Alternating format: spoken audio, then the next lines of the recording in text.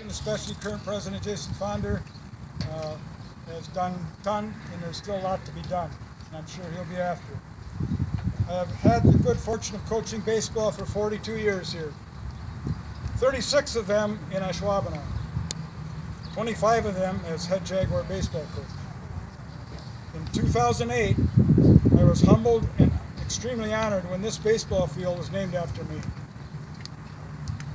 But this field represents much more than me. I am proud to see it rededicated today as a tribute to the village and school district of Ashwaubenon, and for many young baseball players who can now enjoy the good times here that so many others had had since 1970. Thank you all for being part of this dedication today. I have a special thank you to my number ace assistant, Larry Nelson, right there. Wave at him, Larry. He's the best assistant coach you could ever have. Now, let's get the first pitch thrown out and let's play some baseball. Doing that,